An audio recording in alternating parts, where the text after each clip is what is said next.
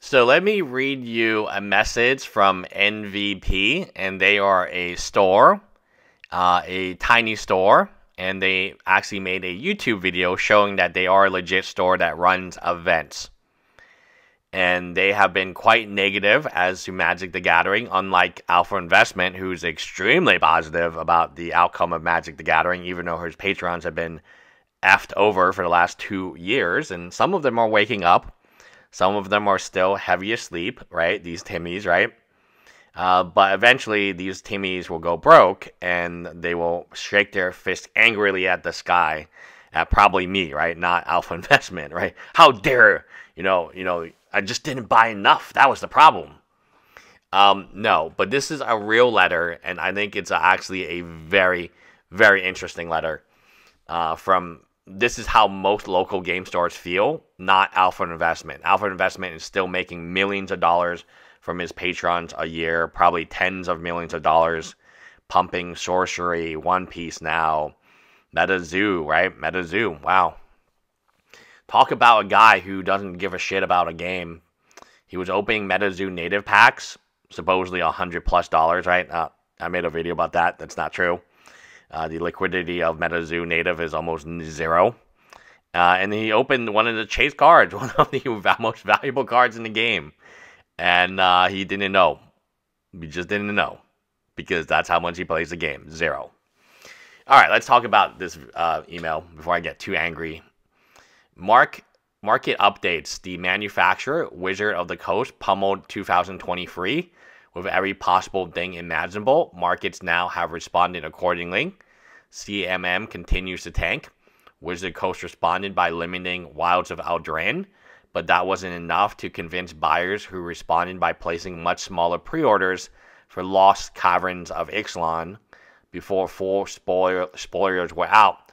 Wizard of the Coast of course already knew they had significantly power creep Lost Caverns of Ixalan, and could see the combination of CMM gutting and WoW drifting, so they froze most WoW restocks and publicly announced sudden production issues, resulting in LCI limits and delays, etc. That resulted in WoW stopping its descent and LCI prices holding, then climbing up for the moment. So this is Rudy's videos about Ixalan. It's a manipulated demand, guys. They will flood the market. They're just waiting on it. Doubling down, Wizard of the Coast has now apparently told all distributors that they intend to make Magic a collectible game again. So they will only allow suppliers to place one order before spoilers for the upcoming Ravnica Remastered, and then no restocks will be offered through any channels. This is just excellent. We have, of course, been buying up marshmallows for all the unsold units. Wizard of the Coast will likely have to bonfire in order to keep their promise. So here we are, about to head down another remaster road, with all signs indicating that Wizard of the Coast printed just as much here as they did with Dominaria Remastered, which we remember had Force of Will, Vampiric Tutor, Urza's Incubator, and more. And both those collectors and draft units are still being fire sold a year later at huge losses. How to sell RVR then? Well, force suppliers to buy all in before spoilers are spoiled. A curious way to treat your partners. This assumes they will stuff RVR with as much power and reprints as they can, but will players buy a second time? Cynthia, wait, I have an idea. Let's post some to Amazon publicly before even suppliers cost for a while, even below suppliers cost for a while. That seems like a good idea. I.e., RVR draft boxes were $135 the first week of October, $128 if you use your 5% Amazon card. Not kidding. So how much WoW and LCI is the manufacturer holding back at this moment? Will they really burn their unsold RVR? We're betting it finds its way into the market accidentally or via semantic workaround. Wizard of the Coast Amazon sale data has shown that there is huge in-post US buyer base out there. If their units can be seen on the same page as candy or a Pokemon DVD or any other quick and easy entertainment item, they are seeing those new uninformed buyers will pay much higher prices than longer term Magic players, and they outnumber them by a ways. Of course, Wizard of the Coast wants to sell to both groups and charge them each the most they are willing to pay for the same product.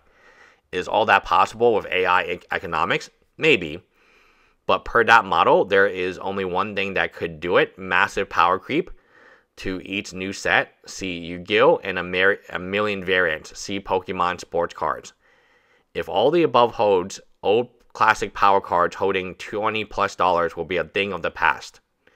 Only newer power creep cards will see those up arrows, and only temporarily until they too are power crept out. Make sure to still have 1 or 2 units, be very limited so as to spike up each year so you can point Wall Street to them. Just hope they don't click see related products, oh man, on their Amazon page. This is brutal but honest. This is the shit that Alpha Investment will never tell you, but it's honest. It's like, as somebody who owns a store, this is exactly the way I felt, but I didn't do the volume that I could actually speak about it in this way. Alpha Investment knows this too. Maybe anything printed between 2015 and 2025 becomes a curse word in the investing community eventually. Exactly. That's exactly what I've been saying this whole mother effing time, Alpha Investments. This makes the MTG buy and hold model a relic of the past. At best, you could try to play the short-term game to arbitrage power creeping. Did everyone catch that even Double Masters 2022 has quietly fallen under original cost? That was a powerful set, my dudes. Double Master, oh my god. More likely to come. Thankfully, Pokemon still has not decided to squeeze all the water out of their sponge yet, so players are still doing decent there.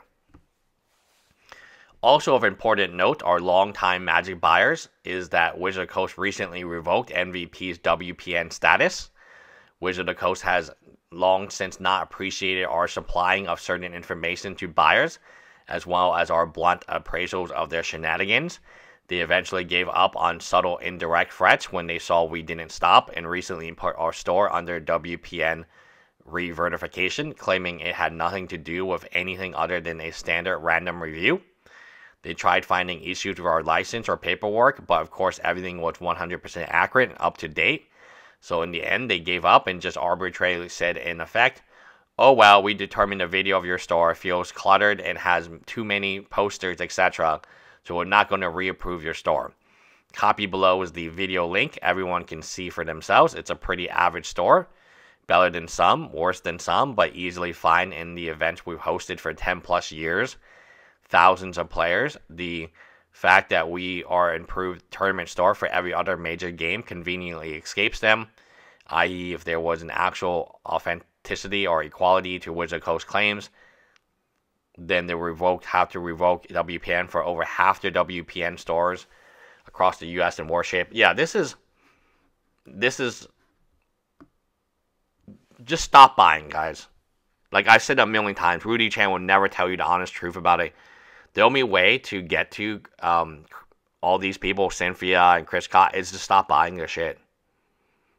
You know, just don't buy sealed boxes, don't invest. You know, I've been boycotting Magic for the last 6 months. No one gives a damn, right? They're just still buying more Masters.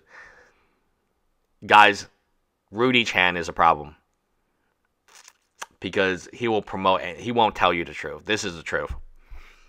This is the truth. Rudy Chan will never tell you it.